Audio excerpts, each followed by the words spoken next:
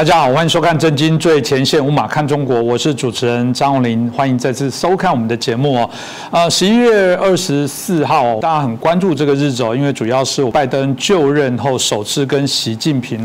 因为 G20 的会议在巴厘岛的时候碰面哦，大家对于他们彼此之间会谈的内容当然非常的关注哦。其中台湾的问题在事先都预测应该是谈话中重要的一些内容哦。果不其然，谈完之后，彼此也针对台湾的问题各自发表了一些谈话。美国拜登总统当然提到的部分是他还是维持一个中国的一个原则哦。那另外的部分是谈到的是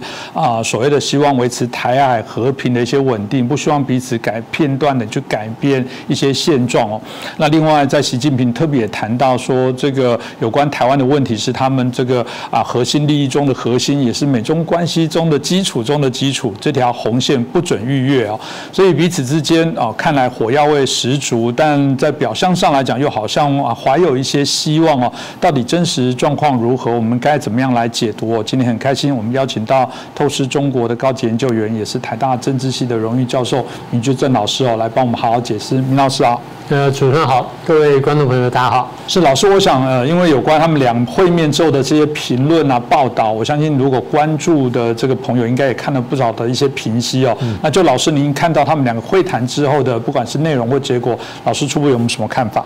对，这个事情新闻出来之后呢，刚好一个朋友就问我说，美国跟中共两国不是前阵闹得很僵吗？好像这个势同水火，然后几乎要打起来了，又演习又飞机大炮的，怎么突然间又好像没事见面了，就谈起来这个好像壮志愉快的样子。我一早就在讲，美中关系呢，它不会真正撕破脸，基本上呢是处在一个斗而不破的情况下。那所谓斗而不破，就是它不会一直紧张，但是也不会说一直非常好，所以总是张弛交替。也就是说呢，该斗的时候就斗，该合作的时候就合作，该好的好，该凶就凶。简单的说，就是美中双方呢，各自在计算自己的国家利益，然后想办法扩大自己的国家利益，所以才会有这种张弛起伏的现象。而且我在看到的画面的时候，我心中突然冒出个念头，我觉得这两个家伙的握手那刹那，心里都在想，好家伙，你也熬过来了。是这个蛮有趣的。老师刚刚谈你也熬过来，我在想说那是什么状况？是彼此在相互告慰，或者有什么默契？老实讲了，我过去历史这个也都大家找得到。这个拜登跟习近平也不是说他们彼此就任之后才认识哦，彼此过往的部分就有一些交情哦。所以那个你也熬过来这件事，这样的概念，我觉得是还蛮有趣的。是，他应该这样讲哈。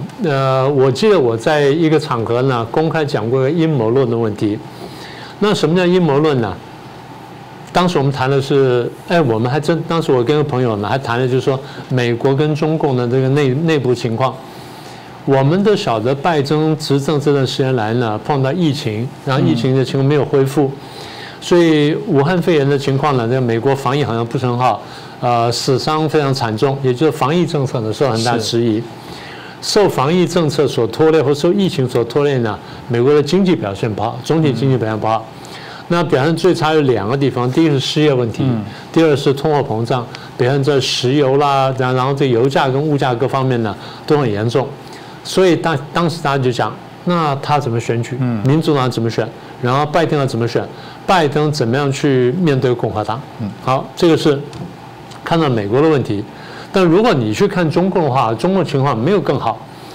武汉肺炎它的防疫政策到现在呢，时不时清零，然后这边还反扑，那边反扑，然后同样受到拖累，是经济表现，也表现在事业上面，也表现在通货膨胀上面。结果呢，他还要争取第三任。第三任，你说正常情况下他争取第二任呢，都已经有点困难了，他居然还要打破规矩争取第三任，那到底要怎么办？所以当时我跟朋友谈到这里，我就问了一个问题：如果美国情况是这样，中共情况是这样，然后美国要竞选连任，然后中共要争取这个第三任，怎么可能呢？我突然想，我说恐怕必须出怪招，必须出怪招呢，才有可能选赢。是这个怪招的部分，在台湾的选举大家如果经历过台湾的选举，怪招真的还不少这是毕竟首长的选举或多席次的选举，光是在处理的部分就不同。如果你现在在台湾，每次在选举接近，你就看到一堆抢救，不知道你还以为台湾多危险，为什么大家要抢救？所以必须出怪招。老师刚刚还是没有就是刚刚有提到那个，就是说你也熬过来这件事跟怪招，我觉得这个引起还蛮有趣的，是不是？老师要再很深入的让我们大家了解一下。对，也继续回到刚刚的问题啊，拜登在的情况下，他如果没有政绩，他真的乏善可陈，他怎么带领他的民主党去面对共和党，然后去打赢这场选战？然后习近平也没有什么政绩，除了第一任你说他反贪腐，大家看了觉得很痛快之外，其他也没什么政绩。然后第二任现在下来，这个也碰到同样情况。所以他怎么样能够说服党内的这些，不管是身边这些人，或者党内大佬，或者他底下一层的中央委员，我有资格破坏规矩，我可以来干第三任。这个怪招呢，想来想去，大概只有一招呢，就是打危机牌。那这危机牌呢，你从国内打呢，大概都不够大，所以恐怕必须打这个国外的，或者说外交上的危机牌。我看了一下这局棋如果说是有人先出手的话，这次恐怕还是美国先出手，美国主导，美国先出手。它的总体设想就是我来推高美中紧张，然后美中紧张到一定程度之后呢，我来收割这个政治利益。事实上，我们过去节目也谈了很多嘛。你要找美中紧张，那议题太多了。譬如说我刚刚讲到这个经贸关系，双方的贸易战。然后武汉肺炎，中国隐瞒疫情，然后这个散播全球，然后晶片之争，然后高科技的问题，香港问题，南海问题，然后俄乌战争，中共表态的问题，然后这是台湾问题。所以中美关系呢，有了这么多紧张的题目，然后有了这么长的时间，现在我再把它推高一点点，顺理成章，大家都不会觉得说太奇怪啊。所以对美国来说呢，他主动出手，他设计好之后呢，他看着他可以步步进逼。但是你说真的逼到打仗，当时大家讲说不是很多说打仗了打仗，我说应该不会，我看起来不会。我那时候还没有真正跟这个选举连起来，我只是光看就是美中台跟这个整个国际局势，看起来不会是打仗的情况，因为这跟1战2战前那个不是那么像。那除了当然就是俄国打了乌克兰之后呢，稍微有一点点紧张之外，其他是不太像的。而且你光看美中双方呢，似乎还不到那一步。所以如果要做好，待会怎么做呢？我猜美国就设计这盘棋的时候，他步步进逼。但是步步进逼，他要做好防护。什么叫防护呢？他不让事情真的就搞不要擦枪走火，不要擦枪走火，不要搞得一发不可收拾。简单说就是我要弄到一个可进可退，然后我能够管控风险的地步。要做到这一步的话呢，那大概打危机盘呢就有可能，然后就有可能收割政治利益。这听起来还蛮吓人因为老师过去一直说以美仇美都要骂一下，老师这听起来这个是摆明了就是美国设了一盘棋，包含裴洛西来台湾，包含这我们看到的这些军舰来巡航，然后通过中线航空母舰过来，然后最后造成第4次的台海危机。哇，听老师讲，这都在可能彼此在政治势力消退，想要激发一些火花，同样在转移它内部也许在政策的不利。透过外交这样的方法，好像让他们取得说非我不可。你看，只有我能抵住这个对方或其他国家的一些抵抗。哇，老师，这听起来非常谋略跟惊人的方向是，所以我才开始讲，我说像阴谋论，但你说完全阴谋论也不完全是，为什么呢？因为这个整个棋如果叫一步棋的话，应该这样说：真真假假，假假真真。假中有真，真中有假。为什么这样讲呢？因为我们刚刚数的美中对抗，这事情是真的，是不是这样？是。大家都知道美中对抗这么多年，然后美中对抗呢是已经结构化、已经固定化了。我们刚刚讲经贸关系也好，晶片问题也好，高科技问题南海、香港什么等等，然后包括台湾问题在内。你整体来看呢，美中对抗是一个结构化的问题，也就是它不是一个一朝一夕能够解决的，不是像说美日的贸易战，咱们把这个贸易问题解决了，或者说把货币升值就解决，不是啊，它是一个全盘的意识形态的对抗、体系的对抗、思想的对抗等，它是全盘对抗，所以合起来看呢，它整个是一个对抗的局面，那不用讲了。可是分开来看呢，每一项对抗呢，其实也都是真实的。所以你说它全部是假戏，它也不是假戏，它只是把一场戏呢再演得再紧张一点点。所以应该这么说吧，整个戏局或戏台呢，它的确是一个对抗戏，这大家都知道。那这个也不是一时三刻能解决了的。那如果说美国出手，美国真的搞政治利益，或者说设计一场阴谋的话，它只是把这个戏当中的这个核心的部分，我把它挑出来，然后再把它挑大一点点，让大家看得更明显，然后看起来对抗更尖锐。所以台湾海峡的紧张呢，它是整个大戏当中的一幕只是一部分，但它却是真实的。你没有别的部分呢，这个还是真实的；有了别的部分，这是真实的。唯一的差别就是这一场被人故意挑起来一下。我的意思只是这样子。是，如果赵老师提到的部分，不过回过头来讲，演戏嘛，总是要有人跟他对戏。他很好奇说，那中国不是很聪明？习近平不是非常的聪明，是博士他应该看得懂啊。那他为什么进去跟美国跟拜登演这出戏呢？为什么？也就是说，你问的问题是，中共进来玩，他有没有吃亏的问题？对不对？是这样哈。这就回到我刚刚一开始讲的部分。习近平那边如果也乏善可陈然后武汉肺炎到处爆发，这个经济又要下滑，然后失业问题很严重，然后外贸又消退，然后呢国内情势紧张等等，然后社会又有点动荡，所以对他来说呢，他也没有别的棋可以下，他要得分，然后他要这个连任第3届的话，他必须要有点政绩。所以他的政绩呢，算来算去就是，如果我敢于站起来跟美国叫板，跟美国对抗，看起来我脊梁骨很硬，那是不是我得分了？所以得分了。所以对美国来说呢，他计算呢，他计算中共呢，可以有2种计算方式。我就举一个最简单的例子哈，刚刚你不是说提到裴洛西来台湾，你说是不是一场戏？也是也不是，因为你要知道，裴洛西呢，他不是叫小辣椒嘛？这个辣椒是人家管不到的，他现在变老辣椒了，人家更难管他。所以你说，拜登管不管得住他？拜登可能管不住他。拜登的想法是这样：如果管得住的话呢，裴洛西不去了，那我有别的玩法。那如果管不住裴洛西去呢？裴洛西去有裴洛西去的玩法。好，那如果裴洛西去了，中共反应有2种可能，一种是可能是不太生气。一种可能是非常生气。好，我们就看看美国或者拜登怎么计算中共看待裴洛西来台湾这件事情，生气或不生气。如果不生气的话，那裴洛西高调访问台湾，甚至闹得比原来这样还要大，那老百姓会觉得说，你民主党有种你看这个中共对于台湾问题这么在意，然后对这个两岸关系这么在意，结果你看裴洛西去了，你们民主党的裴洛西去了，然后你拜登居然还加码，又派了航空母舰，然后又喊话，然后又重磅又什么等等，你有种反攻，所以你得分了，对不对？就是如果说这个中共不生气啊，那中共生气呢？中共生气他会演习。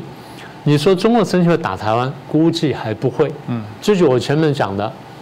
我认为美国已经想好护栏，美国也算好，中共要开20大，他也不会把事情闹大到他不可收拾。美国计算就是，他也会借机闹一闹，闹完之后他也借机得分嘛。所以我做的戏就是他不闹。那我得分，他闹呢，我再回一下，我们2边都得分。好，我们看裴洛西事情，那中国很生气啦，然后前面放重话，又威胁，又讲这又讲那，美国也讲重话讲回去，然后中共就找了这个外围讲你裴洛西要来的话，我就解放军的空军半飞，然后甚至把你击落，或你航空母舰护航，我把你击沉。美国讲了，你试试看，我就飞来了，然后这个降落了，降落之后，中共那边老百姓如上考妣，真的降落了，真的怎么？然后中国人出第2招，好，我制裁台湾，我这个经济制裁台湾什么农渔产品什么农产品制裁完之后，我要对美国发脾气，然后我要对台湾进行演习，我发飞弹，然后我的航空母舰说开出来了，我的海军出来了，然后空军来了闹一阵子，然后回去了。美国呢？美国也出手了，美国派了3艘航空母舰摆在战略的咽喉位置，把你卡住了。所以这么一看呢，双方老百姓都很满意。哎，这个很棒啊！你看，美国敢这样干，中共觉得哎他敢这样干，所以民主党不管怎么说，反共都得分了。所以这样看起来就是说，你觉得说美国他这样计算完，你觉得他不厉害吗？很厉害啊，他两边都算完了，对不对？就是老师刚刚所说的，这个美国如果在这件事情上面是这种虚虚实实、真真假假，然后呢，这个请君入瓮哦，这个习近平这样跟中共算输了吗？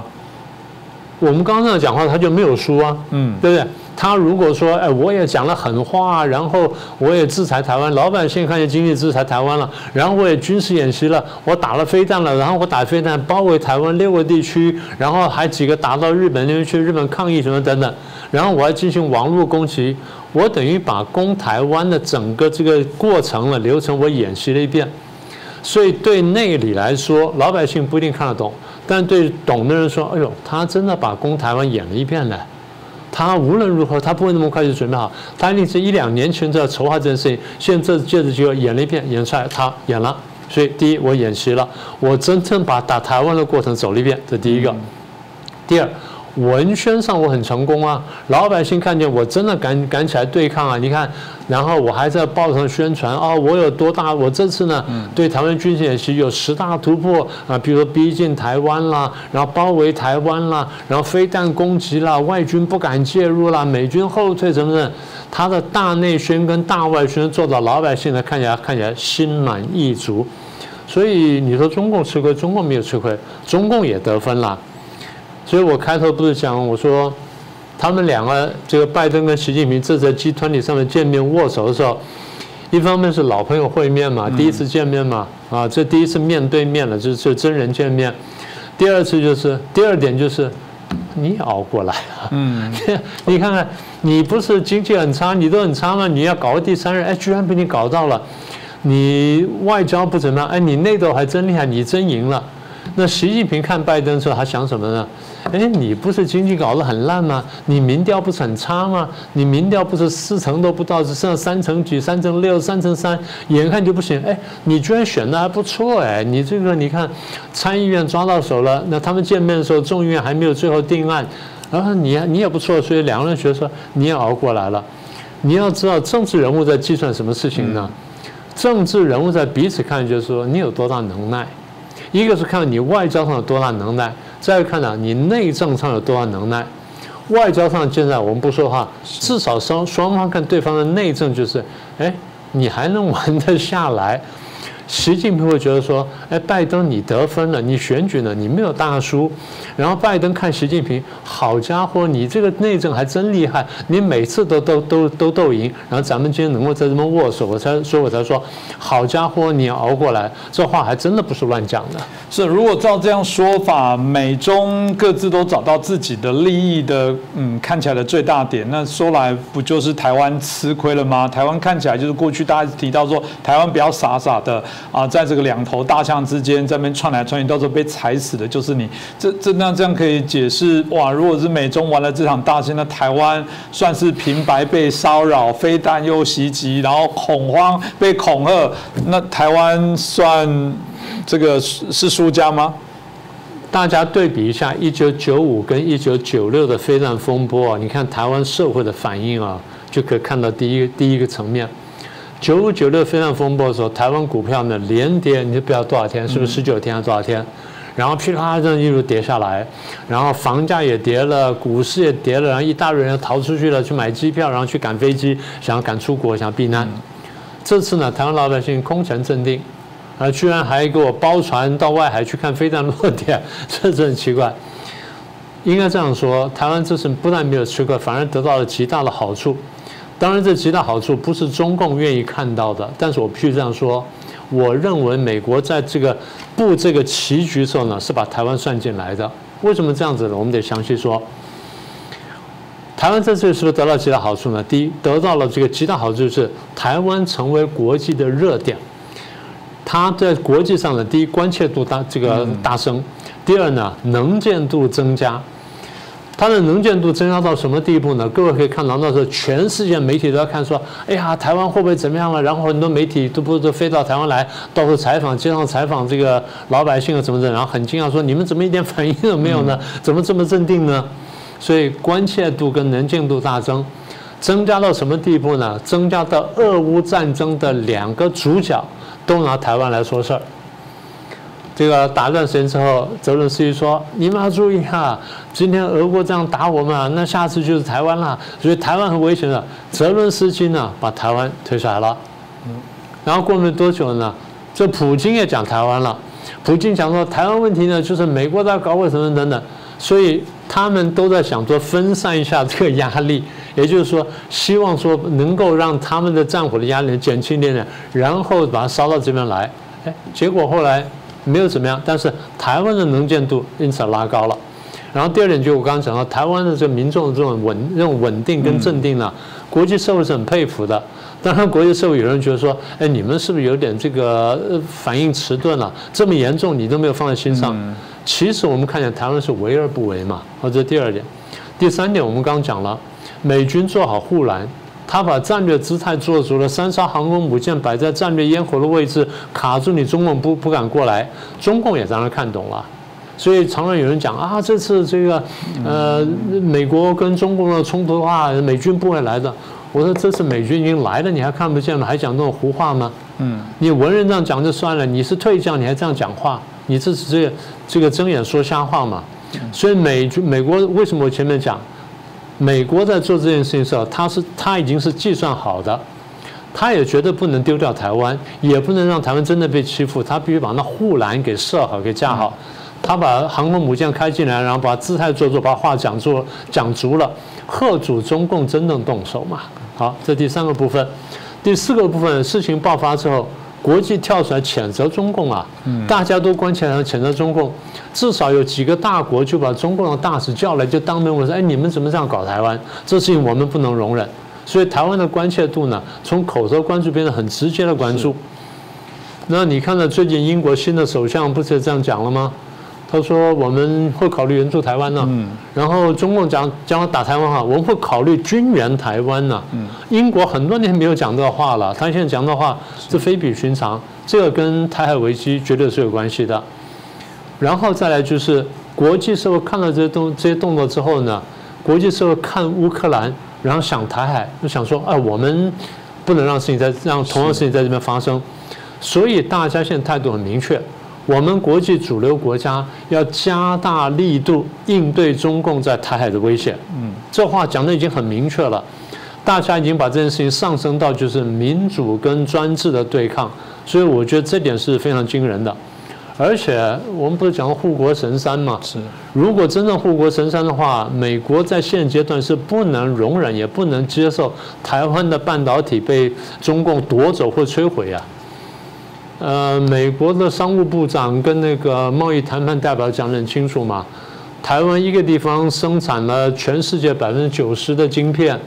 然后生产了美国要用的60%到70%甚至到80%的高阶的晶片。如果没有了台湾的高阶晶片，美国不要说打仗有问题，美国人生产都有困难，而全世界生产都有困难，所以台湾真的变成说全世界的护国神山。所以我刚才讲说，美国不会让这个中共你说或欺压台湾，或夺走台湾，或摧毁台湾这个半导体这个产业链，因为对他来说是极为关键的，所以航空母舰会来台湾。这就是我讲了很多年了嘛。台湾夹在美国跟中共当中，然后中共跟美国呢都拿台湾当棋子，有人听了不舒服，我说。其实要这样讲，有的时候不是认命不认命的问题，而是你看见自己在国际战略当中的处境跟地位是什么，看明白之后呢，最大限度的利用这东西，然后扩大我们的国家利益，这才是真正聪明的，而不是在那幻想说，哎呀，我不要夹在2强当中，我要怎么样？问题是你跑不掉嘛。既然跑不掉，就要善用这个位阶，然后善用这个空间，把我们的国家利益扩到最大。所以我一直觉得，在这个问题当中呢，是美中对抗，我们夹在中间难受，但是我们也必须看见，台湾夹在当中呢，空前难受呢，但是空前安全。是，这非常的重要。其实，回到这个议题啊，过去我们当然谈到，我们台湾对美国一直都有那种很微妙的心情哦。台湾这种反美、以美、仇美的部分的氛围哦，还是会有。但某种程度来说，大家在这种尔虞我诈的利益的过程当中，最终还是回到一个共同的目的啦。我觉得从这件事情还是可以推论到一个最重要的重点是，美国跟台湾相对共同的利益跟价值还是更多，而台湾这事情恰巧刚好就是一个我觉得很重要的一个试验的一个测试场所，一个试纸一样，让各种奇奇怪怪的样态的东西在这里都会现形。所以我觉得那是台湾的好机会。要说来，台湾反而是好像是一个威权民主体制很重要，在这边分野的一个拉锯点。那像老师说的，空前难受，但也空前安全，跟空前的有机会。那需要我们发挥一些智慧跟创意来走。当然还是很怕是有些人敌我不分的部分，那就麻烦了。因为在这前提之下，你还是要清楚知道谁对我们是真正的威胁，才能做出对的方案。这我觉得才是重要的根本哦。今天再次谢谢我们明居正老师哦，也感谢大家的收看。如果喜欢我们的节目，也同样欢迎帮我们转传、按赞、分享留言同时让我们这节目有更多的好朋友可以一起加入。再次感谢。各位震惊最前线的好朋友们，我是主持人张宏林，欢迎订阅我们的频道，也记得打开小铃铛，掌握最新节目通知，让精彩评论不错过，更欢迎留言、转传影片。大家好，欢迎收看《震惊最前线》，无马看中国，我是主持人张宏林，再次感谢收看我们的节目哦。中国还是持续的加强所谓的防疫的监控哦，我们不确定这个部分的做法到底是真的为了要保护人民哦，或者是这样的风控哦有其他的目的哦，甚至提出了新的监控的这种我真的称之叫电子脚镣哦，重新的把中国的人民给限制住。他提出了2025全民电子的健康码，特别在经济的发展，我们看双11。照理过去是他们很开心的用一个字数一直跳今天的营业额，在当天里面又创了多新高。这一次既然也一开始盖牌，不让人家知道总个营业额哦，到底这个电子脚镣的风控哦，不只是风控人民的自由，会不会对中国的经济也风控起来？今天我们可以好好来探讨一下。那我们很开心邀请到2位来宾，首先邀请到我们政大国关中心的资深研究员，也是我们前所长，我们宋国成教授。主持人好，王秘书长好，各位观众朋友大家好。接下来介绍是我们亚太精英交流协会的秘书长，也是我们中央警察大学的教授，我们王资深老师。主持人好，宋老师好，各位观众朋友大家好。是，我想我们一开始请教一下宋老师哦，因为刚提到这种清零哦，我们看到整个中国的经济也因为这样子受到非常大的影响。但显然中国现在的发展，习近平在第3任里面又加强了这力道。有人就说，那中国的经济会不会因此也被上了脚镣，走上灭亡呢？好的。一般人们以为20大以后中共的这个清零政策会放缓可是实际上这样的一个期待是落空了因为在这个月11月5号，中共的国家卫健委宣布，就是清零政策是不动摇的虽然说也颁布了一些缓和的一些条款，不过这只是在执行层面的一些松绑那么整个清零政策的大方针是不会改变的所以其实只要习近平的清零政策不改变的话，那么这个中国的经济就会付出很大的代价，甚至会面临一个所谓的经济寒冬的来临那么我们从几个数字上面来说首先我先定义一下这个所谓经济寒冬它是属于一种叫做多发性的经济风暴什么叫多发性呢？就是它是多点的产生，然后会连锁的爆发所以它我们可以从个人的一个失业开始到企业的裁员还有包括公务员的减薪商家的倒闭还有消费的萎缩待会我们谈这个双11那么还有就是这个进出口的下降进出口贸易的下降，还有顺差减少了，还有就是股市下跌金融脱序那么像前一阵子的所谓的停贷的风暴就是一个，另外就是财政失血那么全中国大陆31个这个省自治区全部都出现地方的一个财政的赤字另外一个就是最严重的叫外资撤离，还有就是外企的迁出还有人民币的贬值，最后到外汇的流失啊。所以我们将一连串数下来呢，总共呢大概有14项的这个所谓经济的危机的爆发。那么我们就挑几项来说好了。第一个就是所谓的失业的问题啊，因为失业问题是一个整个经济这个下滑的一种后果性的表现，也是一个经济情势的一个温度表啊。那么根据国家统计局的表啊，那个统计呢，现在目前中国大陆16岁到24岁的这个青年的失业啊，它的比例失业率有18.7%啊，18.7%啊。我个人认为这个数字是被低估了啊，可能甚至有造假的一种嫌疑啊。为什么？因为农村的青年并没有被算进来，还有就是24岁大学毕业以后的，这其实是失业大军，他也没有把它算进来啊。所以根据我专业的估计啊，这个所谓的青年的失业率至少是逼近在25%左右啊，这个才是能够反映客观的一个现实啊。那么第二个就是企业裁员的问题啊，我只要举一个数字啊，就是截至到2022年的4月底啊，中国上市的这些公司啊，一共有1697家，它的裁员的人数高达了909993人，差7个人就到了91万人啊，所以这个裁员的幅度是非常惊人的啊。那么另外一个就是所谓的外资撤离啊。这个非常的严重啊，因为外资撤离它是一笔一笔的钱出啊，所以感觉到不会立即感觉到它的危害性。可是当它整个都清空了之后，中国的经济就会面临很大的危机啊。那么根据国际金融协会的一个统计啊，那么外国的投资者啊，在2022年10月份以前的一个统计呢，在这个中国的这个市场撤资的总数大概有88亿美元，其中呢股票投资组合呢有76亿美元，债券市场呢外逃了有12亿美元，加起来是88亿啊。可是根据这个摩根史坦利，就是摩根斯坦利，他一个更悲观的一个估计啊，他说，特别是在20大召开10月份20大召开之后，那么中国的这个外资撤离会出现一个高峰啊，所以他估计呢，整个2022年整年会出现中国20年来从来没有出现过的所谓的外资的逃离潮。那么它的逃离的金额可能会高达1000亿以上啊，这是一个非常严重的一个讯号啊。另外一个就是消费萎缩啊，这也是一个经济的一个非常重要的一个指标。我们看今年的双11啊，已经不再有过去的那种荣景啊、抢购啦，或者是各种庆祝的活动啊。第一个增长率是0啊，就是跟去年的交易金额是没有任何的增长。另外呢，就是说即使是有一些交易，它的交易的项目也是属于比较低档次的产品。过去抢那些高档的舶来品或者是一些高档的什么珠宝钻石等等的，今年都已经不再可以看到啊。所以我们仅仅就从这个4项来看得出来，就是说，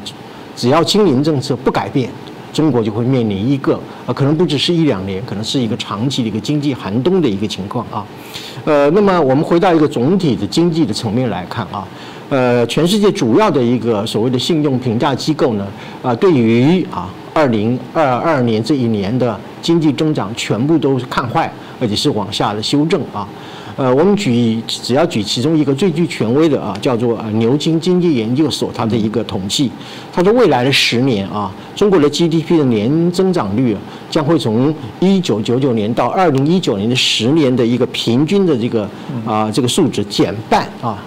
到4.5%而已啊。那么在之后的这个10年当中里面，会慢慢的降到3%的一个经济成长率啊。那么这就会使得中国的人均 GDP 到2040年之后，会降到了美国的人均 GDP 的2%以下啊。这个结果很明显的就是说，中国是否能够继续维持所谓世界第2大经济体，也就是说，在2040年是否能够超越美国成为世界第1大经济体，这个都要打上很大的一个疑问啊。那么当然，这个是说目前的一个数据的一个统计啊。那么我们再放眼看未来啊，未来20大以后呢，由于习近平是强调政治要高于经济啊，保江山要高于保人民的一个经济啊。所以在这样的情况之下呢，习近平会推动一个所谓的，我把它称之为习近平的经济学。这种所谓习近平的经济学呢，是一种社会主义平战合一，就是平时和战时合一的一种国有经济体制啊。那么首先我强调就是习近平的经济思想是什么？它是一个呢，他的经济思想里面呢，只有马克思主义的阶级斗争，还有就是所谓的毛泽东主义的一种工农兵经济学了啊。在他的思想当中里面没有什么自由竞争啊，是商品经济啊，或者是私有产权这样的一些概念啊。它有更多的是类似像毛泽东那种一穷二白的那种平均主义的一种经济的一种思想啊。所以在这样的情况之下，就是说，未来啊，它有3个主要的一个经济的一个所谓习近平经济学3个主要的特征。第一个呢，就是说政治安全要高于人民的温饱啊。这是第一个。第二个就是说，整个国民经济呢，由于习近平强调目前中国的国家安全处于一个极度危险的情况之下，所以所有的经济活动都必须要战备化配合战时的一个需要啊。那么第3个呢，就是说，如果要推动一种所谓的战时经济的话呢，那么整个国营经济就必须要国有化啊。所以因此，最近我们看到了中共推出了所谓的国企和民企之间所谓公私合营啊，还有在城市推展所谓的社区食堂，在农村推展所谓的供销社，这些都是所谓的战时经济啊，或者是为了因应战备所需要进行一种国家统治之下的一种混合经济的形态。这一点呢，最能够表现出所谓习近平的所谓习近平经济学的一个主要的特征啊。可是我这里要特别强调就是说所谓的公私合营你譬如说像中国的移动跟京东科技成立一个所谓的战略的一个合作协议，那么中国联通呢和这个腾讯成立了所谓的公私合营的企业的案子。这些其实呢是一种概念的偷换也是一种政治的诡辩。为什么？因为我们在一般的这个企业管理和公共行政里面都讲到一个叫做 public-private partnerships， 就是所谓的 PPP， 就是公私伙伴关系这种公私伙伴关系，我举个例子，像台湾的高铁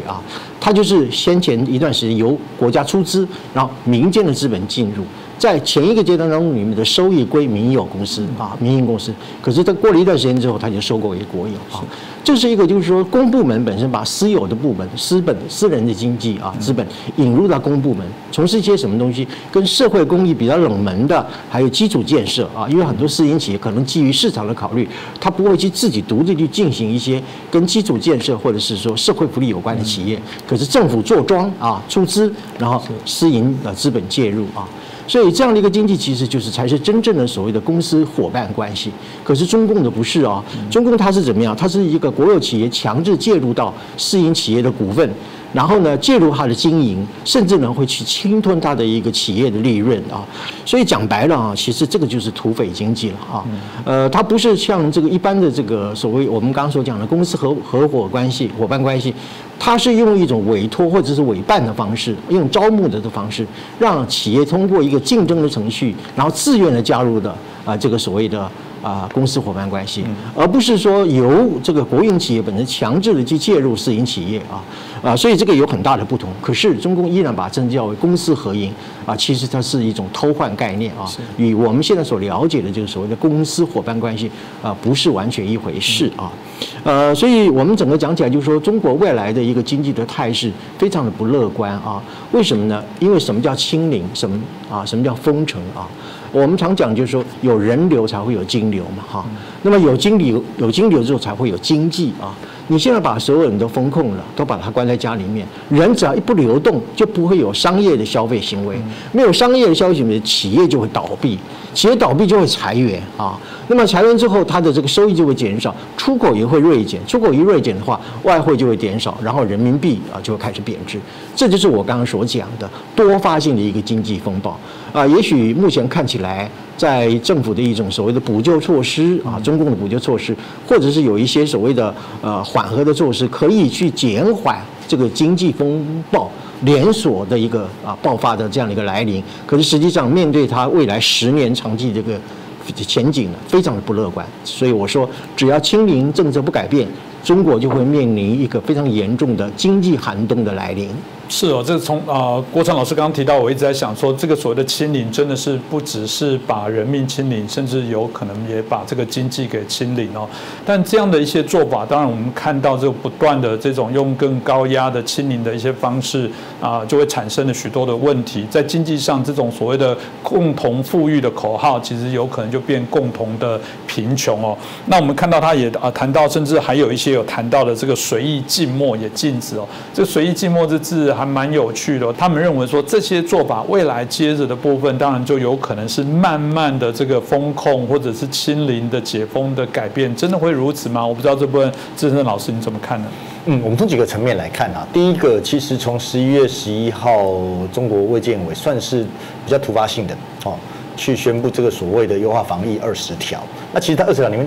洋洋洒洒，但是它比较重要重点3个，让大家好像看到动态清零解封的一丝曙光是不是这样？我们再来谈。它3个东西，第一个边境的松绑本来是7+3到5+3。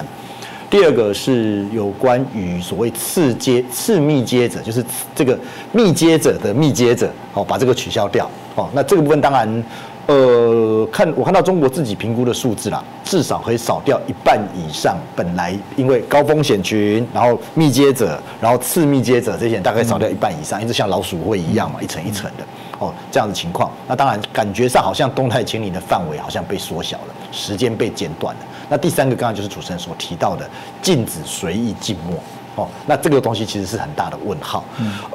这是他公布出来的情况。可是不要忘了，在11月11号公布这件事情的前一天，北京才刻意的去公布这个新一任，就是第20届中全会才上任的新的政治局常委的这个第1次的常委会议当中，还是高举而且强调要坚决维护习近平的动态清零。换言之，可以看得出来，中国试图在动态清零、优化防疫这当中要找到一个新的平衡点。但是这个平衡点的前提是我还是要维持动态清零，只是在动态清零的大旗之下，我想方设法优化防疫，想方设法要避免掉刚刚宋老师所提到的各式各样社会层面、经济层面可能发生的问题。但是有这么容易吗？我们从刚刚提到的这个新的一个名词的出现，就知道其实没有这么容易。11月11号，这个优化防疫20条出来，11月12号，重庆自己就发明了一个新的东西，叫做自发式静默。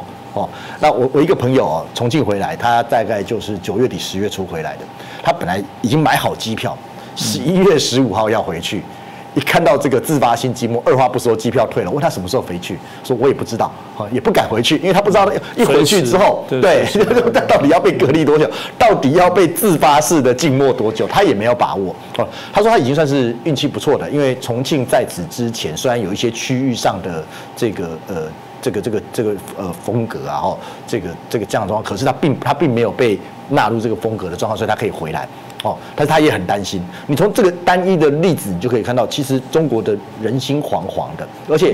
你说上有政策，下有对策。上面讲说你不能随意静默，我说没有啊，这是市民为了自己担忧疫情的扩散，所以我有自发式的静默。但是你相信吗？至少我不相信，我的朋友也不相信。所以你说这到底是自发式的，还是被迫自发式的？所以也难怪在中国的网民，他们是在这个风控防疫20条出来之后，他们有一个顺口溜，就讲说，宁可静默，然后被究责，也不愿意外溢，然后被问罪。什么意思？宁左勿右嘛。我真的静默了，我管你是自发式静默，什么各式各样的不同的名词出来，我真的静默了，我真的封城了，疫情没有扩散，我顶多被说你怎么可以这个超越这个优化防疫20条比较紧缩。但是我至少疫情没有扩散。那如果疫情扩散了，我就不是只有被问责的问题，我可能被问罪啊。那我只要紧缩，我只要高举动态清零大旗，我可能有机会跟李强一样，我可能有机会跟尹力一样，我可能有机会都高升。所以这个一来一往之间其实我个人认为，是不是优化防疫就等于动态清零终结的这个序曲我是不乐观的。我反而比较认为它是什么？我觉得它是一个延长赛的开始，它透过各种方式的新的包装，让这个动态清零感觉上好像更有正当性，更有合理性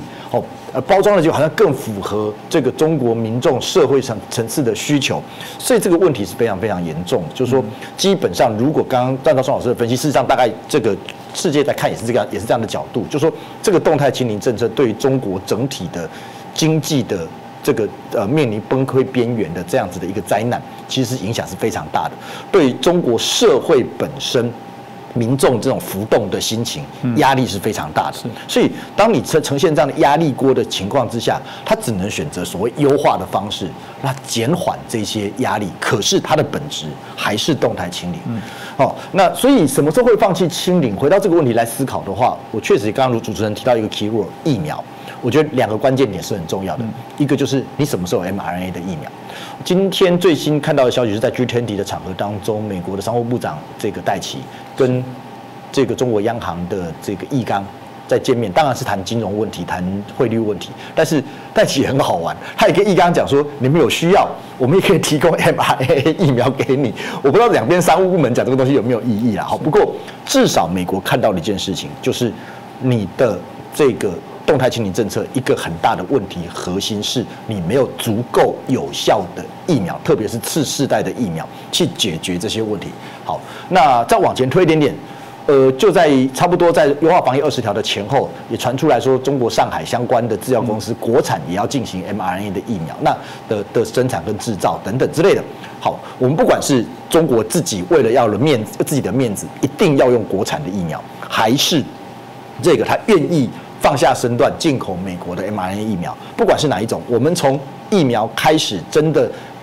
进来施打到普及。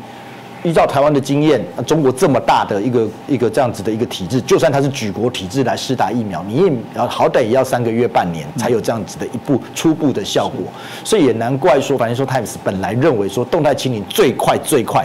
是明年的第2季才有可能真正逐步的松绑和恢复。那甚至有些比较悲观的外媒或者是相关的这个经济智库在判断，甚至都是明年年底以后的事情了。那问题根源还是在，我觉得问题的根源还是取决于习近平一念之间。真的照他的说法，当然来看是你没有办法在经济的发展跟所谓的疫情的防控上面取得平衡的时候，他宁愿选择用这种高压的举国式的动态清零政策来作为防控，而可以牺牲掉一般民众的社会生活跟经济发展，那这些东西才是根本的问题。习近平如果今天愿意，不要讲低下头来了，就是愿意对外开放，跟国际合作，共同来思考防疫的问题，而不是不断的高举自己动态清零的伟大成就啊，跟全世界都不一样的话。那或许中国恢复到跟世界接轨，可能这个速度会快一点。可是如果习近平还是持续着自认英明伟大神武的这样的心态，而不愿意正视动态清零现在已经对中国造成真正的威胁跟问题的话，那我觉得中国的老百姓恐怕还有很大的一段的苦日子，经济上、社会上的苦日子要过。是，这个当然也是我们看到许多台湾有时候一些不管在网络上的一些影片或者一些新闻，其实看得真的很难过。那请教一下国成老师，在之前其实上海封控的时候，你就写过一篇上海全景的这个中国监狱哦。上海当初的封城的确让人家很难想象，因为毕竟它是一个国际重要的城镇。可这过程当中，当然就看到许多的一些问题，也就是如果你真心的是为了保护大家的安全就好，但你现在在增加的，包括我们前面谈到2025的这个新的这些电子的这些健康码的一些相关的措施，它是不是另外一种其实是借机一举数得？我说一举数得是它可能借机来掌控、来清理这种所谓的任何对于习近平可能反叛的一些势力来做一些可能遏制或消除。但大家也会好奇不是这个20大之后都说习近平定一尊了，明年的所有的这些主席，所有都是他可以掌控，他到底现在还在怕什么呢？为什么还是必须要用这样子更为激烈的手段？国成老师，为什么呢？好的。我相信有许多的观众朋友可能有看过一部小说，就是乔治·欧威尔所写的《1984》啊。那么也许也有看过一部电影叫做《楚门的世界》啊。那么《1984》它是一个虚构的小说啊。那么在描述就是说一个集权控制的一个国度啊。那么老大哥随时用一种摄影镜头来监视你的行动啊。另外就是《楚门的世界》啊，《楚门的世界》里面就是男主角他其实是一个已经被事先安排的一个剧码当中里面去过他的生活啊。那么同时这里面充满了谎言和虚假啊。那么同时他的生活也就是无时无刻的被监视监控之中啊。那么无论是这一部虚构小说，或者是这一部科幻电影，因为它表现是一个科幻喜剧的电影啊，都已经在中国呢成为一种现实的一个情况，也就电影变成了现实的人生了啊。11月5号吧，11月10号啊，那么这个国家卫健委呢，他发出了一个声明，就是说他要推动中国一个“1045”的全民健康信息化计划啊。那么在这个计划里面，就提出了一个所谓2025年完成啊全民的这个所谓的电子健康码啊。这种东西是什么东西呢？它就是用人民的这个身份证的号码做一个 QR code 啊。然后一码通用的方式，啊，那么对于所有的居民人民的这个健康的资料呢，做一种统一的收集啊。那么我们来看看这个国家卫健委他怎么说啊？他说，以统一权威的方式，将中国居民的健康档案、电子病历，还有他的人口讯息的一些个人的资料呢，把它写入到数据库。那么，然后呢，通过与公立的一个医疗机构来互通连线，让每一个居民都有一个功能完备的健康码，还有动态管理的电子健康档案。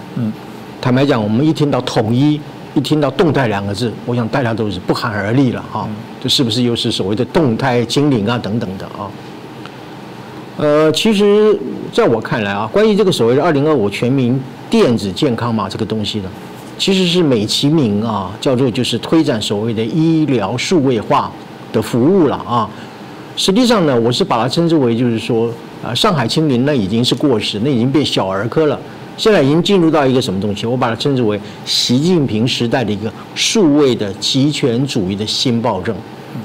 待会我们再谈为什么叫做新的一个暴政啊。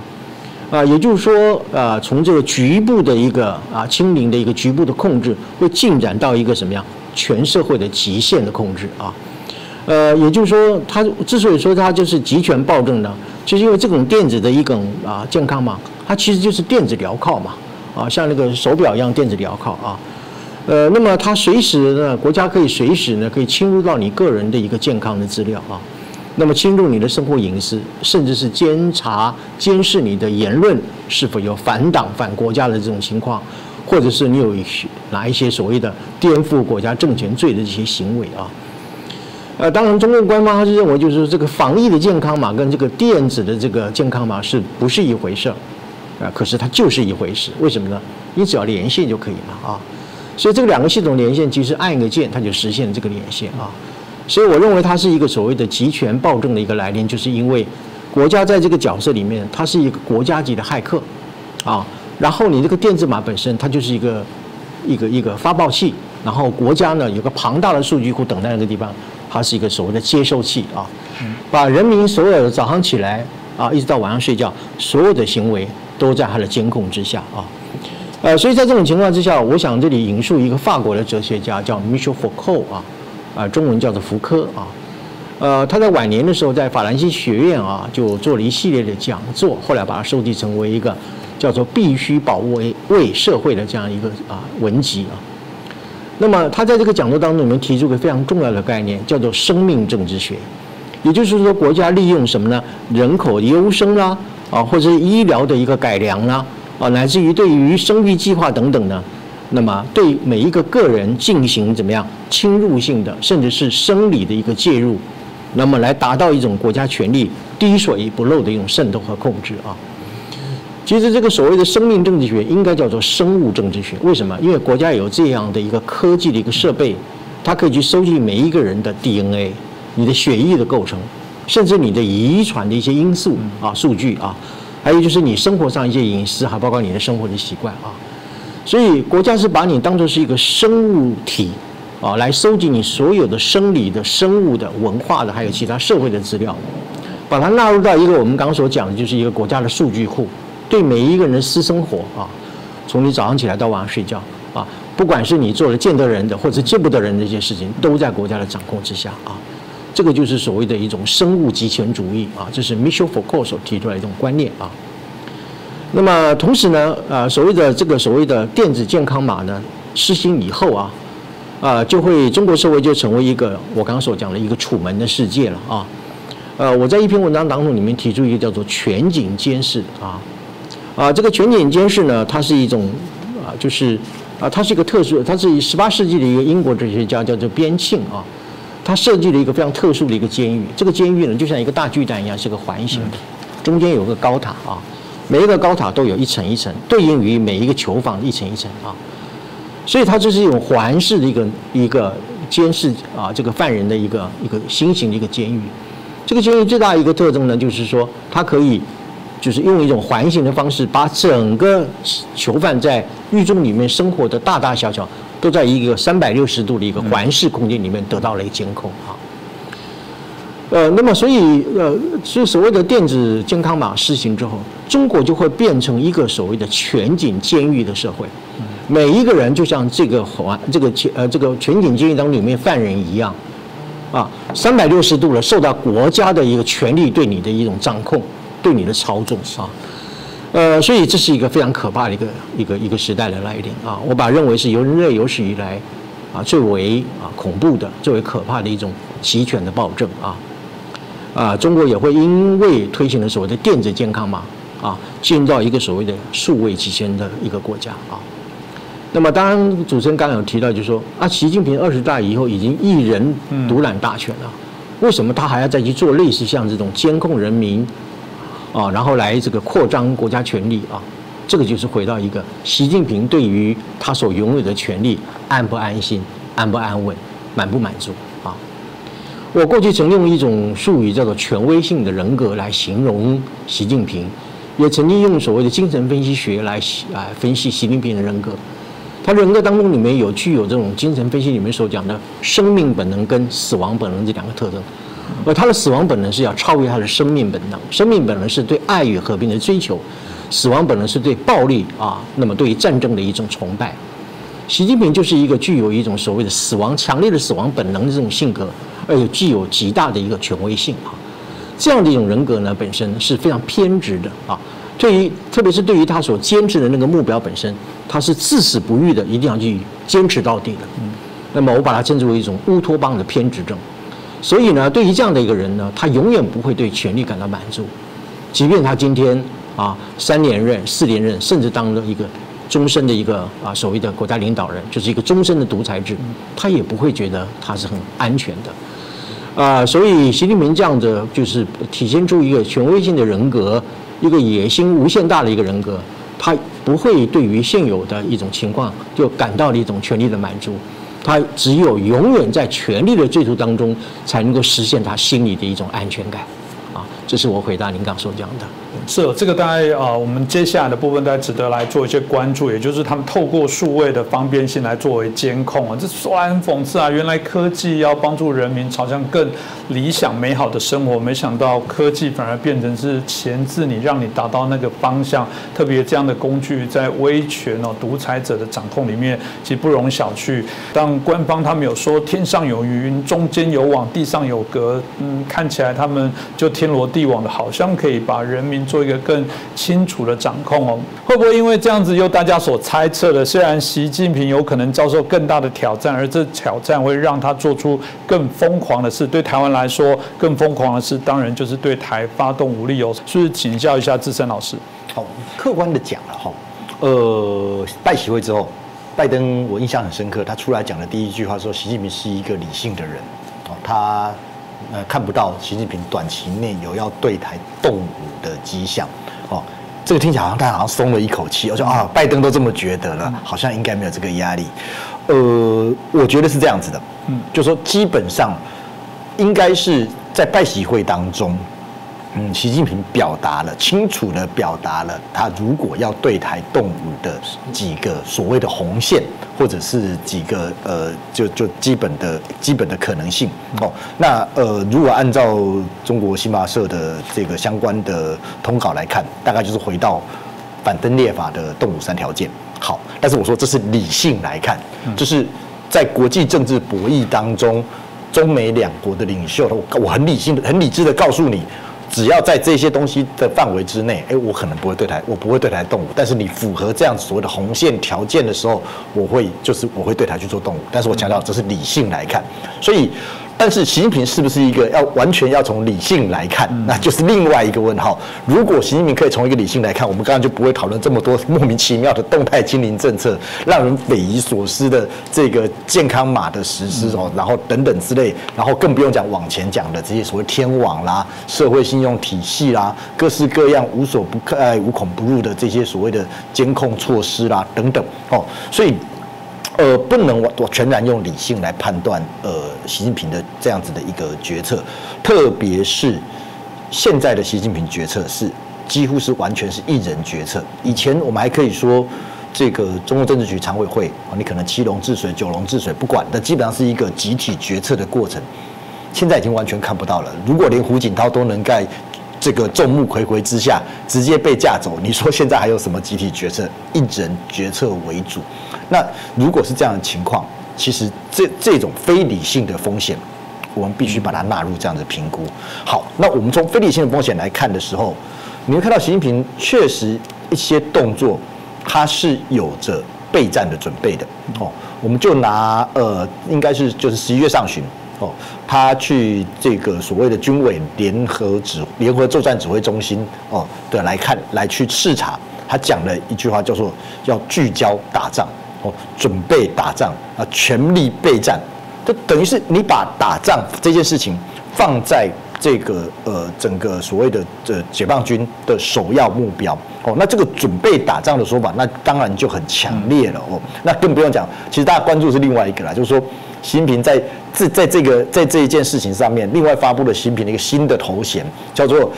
军委联合指挥作战中心总指挥，又是一个新的称号。那换言之是什么？我不只是军委主席，我还是总指挥。这习近平真的英明神武这个防疫也行，可以搞动态清零。现在军事上他也可以当成总指挥那这些东西上面都凸显出刚刚讲的一人决策的高度风险。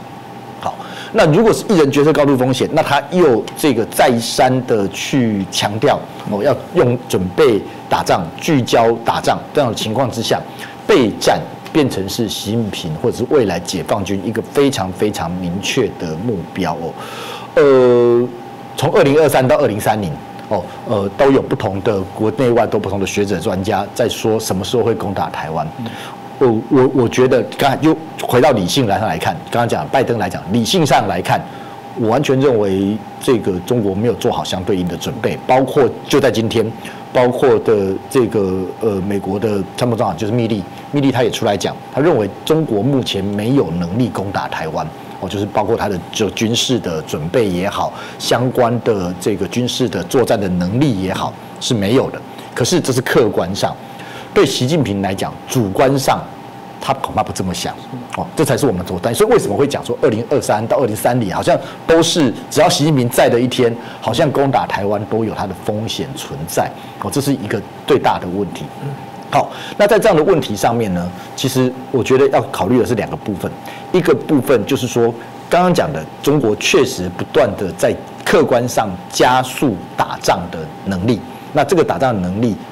又再分细分2个，一个部分当然是所谓的攻打台湾的能力，一个部分当然是跟美国争霸的能力。那这些东西大概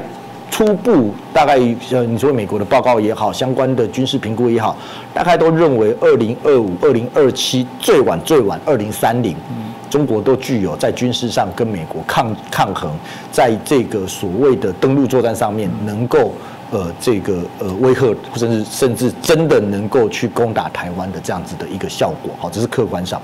那如果你回到主观上，就刚刚主持人所提到的，习近平的疯狂什么时候会发生？我们只能判断，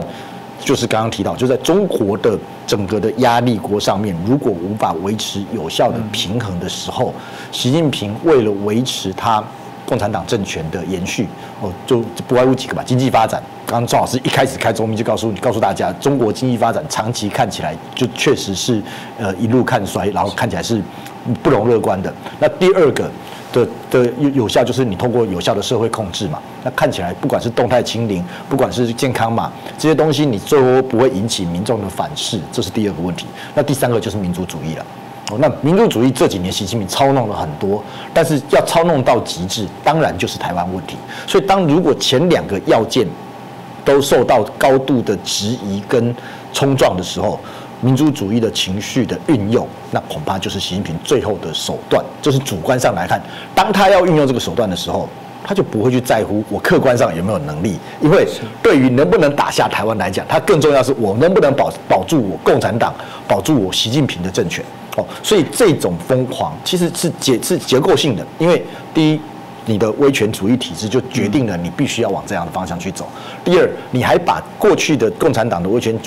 结构带向更为集权的一人统治跟一人决策，那就更迫使着你的选项只有这一些。这就是为什么我们大家都担心这个体制会让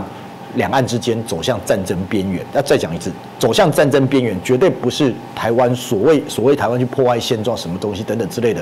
走向两岸之间如果走向战争边缘，绝对是习近平他一人决策上面的刚刚讲那样子的一个可能的潜在疯狂所造成的威胁跟影响。最后讲一句，台湾怎么办？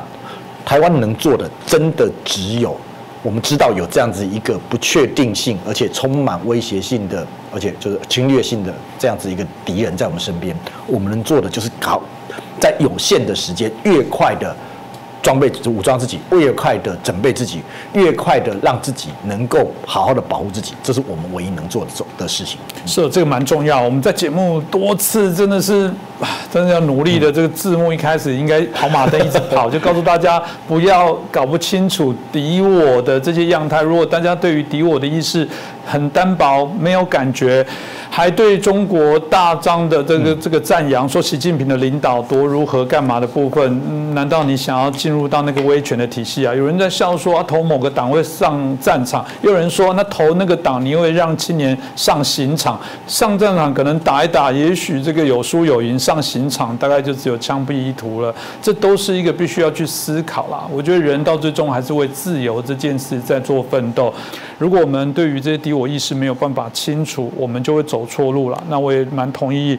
志正老师说的，这个自立自强了。我觉得台湾只有自己更清楚的把自己装备好，才有办法来对抗。所以每一次的选举，我觉得都至关重要台湾接下来都还是一样，包含我们还有总统的、立委的相关的这些选举，我们都还是希望民众能选出我们认为更为可以来保护台湾的这些政治人物跟政党。我觉得这才是更重要。当然，另外，因为我们当然有人说不可能啦，但我可能还是一个乐观底。我觉得怎么解决中国的问题，当然努力还是推动中国走向民主化这不管可不可行，这种还是我们期待做这节目最终的一些目标跟方向那今天再次感谢两位教授，同时也感谢大家收看。如果喜欢我们震惊最前线无马看中国，也欢迎大家可以帮我们转传、按赞